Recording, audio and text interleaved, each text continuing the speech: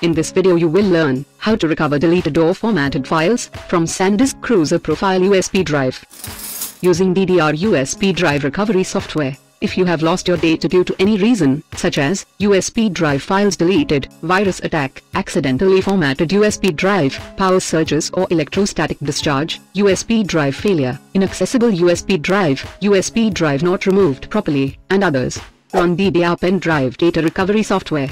Connect your USB drive.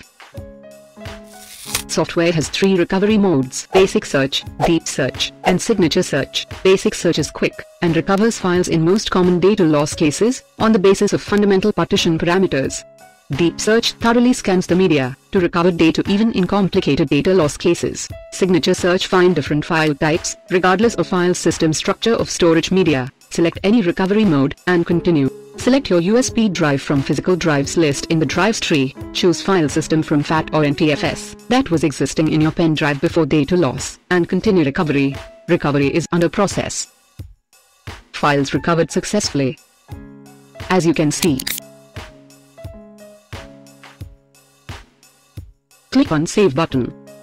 Browse the path where you want to save recovered data.